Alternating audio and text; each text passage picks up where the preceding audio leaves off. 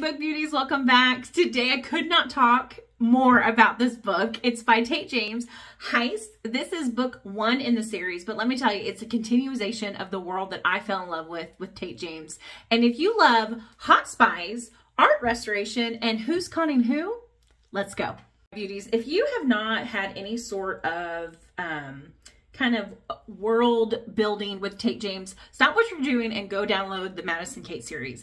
Through her whole series, you see that she uses the same people and she unveils them in each series. And this is the series about Hermes and the thieves underworld and the game, which is literally the underground Olympics for naughty, naughty thieves. The game has been around for years, and it's these tasks that each thief or whoever, you know, dark world wants to enter. And the council finds out if you can go forward after each task. He's won it 4 times, Hermes or John, as you'll see him through the series. And they have made it to where a Van Gogh that's almost impossible to find is the last task. That possibly is working with the crime family that bought this last.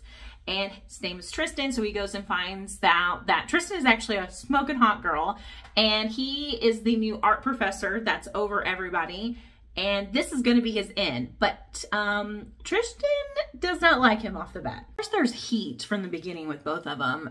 She is a very prickly woman. She's an amazing artist. She is pissed to find out that John is the stand-in professor. So at the Grimaldis, she does do restoration, and her and the head of the crime family, Luther, are the only people that are allowed in this vault. Obviously, John is trying to get close to her, screw her, make, you know, it to be where she starts trusting him in order for him to get access to the area with the Grimaldi. She is really struggling because she's super attracted to him and John is super attracted to her, but like, she knows that something's going on. She cannot help that she's falling for him. Realize that if anything happens to this painting that he needs, that she will be implicated. So what is he going to choose? Is he going to choose love for the first time because he is feeling a lot of feelings?